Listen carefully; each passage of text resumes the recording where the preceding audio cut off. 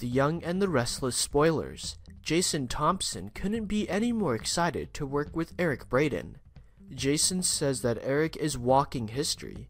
That's because he represents what the show has been for so many years. Jason puts it this way in a new interview with Soap Opera Digest. As a colleague and another actor, it's always fun being in the ring with people who you admire and want to work with, and who will be open however a scene is going to go. That's what I look forward to mostly, because Eric is one who can do that with you. He is professional and comes fully prepared.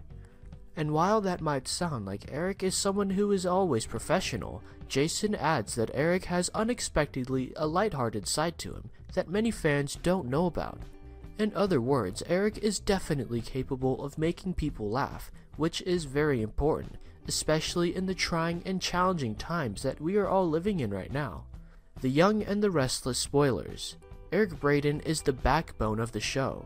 Jason explained, "I don't think people realize how tickled he can get, but to be honest, everyone on the show is pretty funny, and we do have a lot of fun on set. Yes, it's very serious, and there are times when having fun isn't part of the curriculum for the day, so we don't get there, but sometimes it's unavoidable, especially when Eric finds something funny and can't stop laughing." The Young and the Restless spoilers. Jason Thompson's spoilers say that while there have been a lot of people who have come and gone in this fictional town of Genoa City, one thing has always remained consistent, and that's the fact that Victor Newman reigns supreme. As a matter of fact, actor Jason Thompson recently admitted that he always feels thrilled whenever he gets a chance to work with the actor, who is clearly a legend in the making. Here's what you need to know. Chance demanded an answer. Adam claimed he was as baffled as Chance was. Chance held up the metal slat and said it appeared someone had either used it as a defense weapon or as a tool to pry the door. Adam said he didn't like what Chance was insinuating, and he threatened to consult a lawyer to shut Chance down. Adam left, and Chance followed him outside to a loading dock for what appeared to be a warehouse.